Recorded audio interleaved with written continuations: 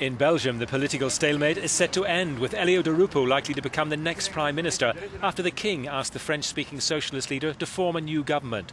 The move comes after the political parties reached a deal on the 2012 budget in which Belgium would reduce its deficit to 2.8% of gross domestic product. The agreement cleared the last major obstacle to the formation of a new government more than 18 months after elections were held.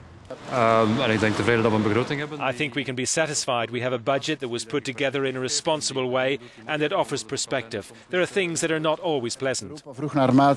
Europe wanted measures to keep more people at work, and we go a long way towards that goal. This is a budget with reforms that will satisfy Europe. Pressure was building on Belgium to act after Standard & Poor's downgraded the country's credit rating, saying the government's inability to respond to economic pressures had contributed to the downgrade. Under the new budget, it's expected Belgium can balance its books in 2015.